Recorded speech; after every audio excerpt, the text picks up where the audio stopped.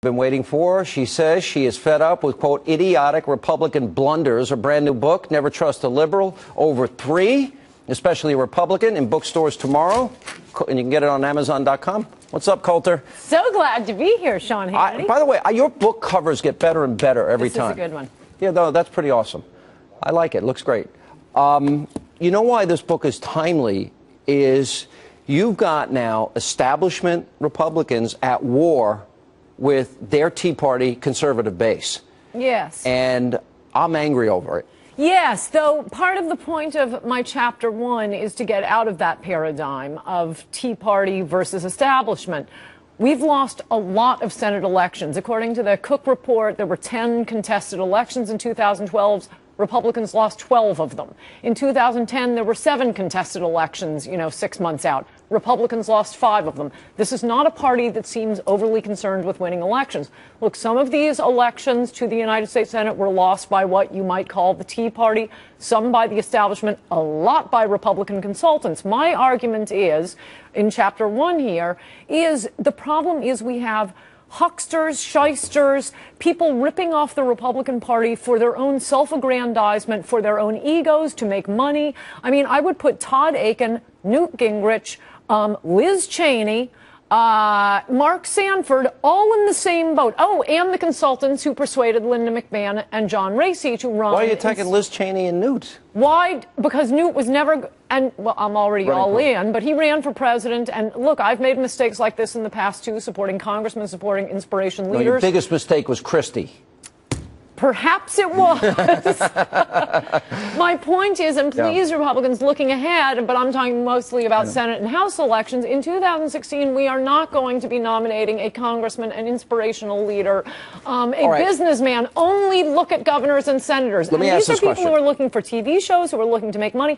Why should we be having, and I love Liz Cheney, but why should we be having a rancorous primary against a good Republican senator other than for Liz Cheney's ego? I don't think it's about that. I think she's more conservative. No, she isn't. I think she is. No, she isn't. Well, all right. I don't want to get into specifics. Let's not get into specifics. Here's my take. But that's the point. There are a lot of problems. We are not concentrating on winning. We are allowing shysters to take advantage of the Republican Party. She's not a shyster, so let's be clear. But here's the question, because you're right. You've got to win to have power. Yeah. But but there also needs to be principle driving things. Yes. Every single Republican ran on repealing Obamacare. Yes. Ted Cruz, Rand Paul, Mike Lee, they stand up, they're fulfilling their promise, and Corker and McCain and Peter King are slamming them for doing what they told their constituents they would do. Yes. That really ticks me off. I agree, and it always goes that way, which is why I don't want the conservative Republicans to do what the establishment does, and that is every time Republicans lose, for whatever reason,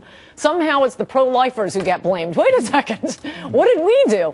I mean, it varies from race to race and from con man to con man. The point is concentrate on winning. Democrats have much crazier members of their party. Wait a minute, but winning balanced with principle. Well, yes, because I would make that even stronger than what you're saying. Conservatism is popular. Agreed. Ronald Reagan won, New York, New Jersey, Connecticut, being absolutely stalwartly pro-life. The country is overwhelmingly New York's gone. California's out of play. Listen, we got to be blunt. because of immigration. All right, well, for a lot of reasons. By the way, footnote. But then the worst part is all New Yorkers and all people in New Jersey and California, they're all moving out of the states they ruined into red states, and they're ruining those states. It's ridiculous. It's true. Let's hope not. And by the way, that is only the first chapter of the book. This book covers absolutely everything, because I think a lot of Republicans were sick of politics, as I was after the last election. Not anymore. They're engaged again. Best of the last year. decade. I have a chapter on Christianity, on crime, on Amanda Knox. If you are bored with politics, there is something in here for you. No, there is. But all right, when we come back, I got to ask you the question, which is, every book I make guesses about where liberals are going to attack you. And the bottom line is, this is one time I probably can't guess, because on every page they are going to attack you, which you enjoy. Why don't people understand you are a provocative, iconoclastic, humorous writer, and you like to push people buttons and they respond? I think I've persuaded liberals. They're not really attacking me anymore. I think I have finally won them over, Sean. There's nothing in this book liberals disagree with, or disagree with me, liberals. I've got a couple of questions. More for Ann when we get back right after the break. Don't forget.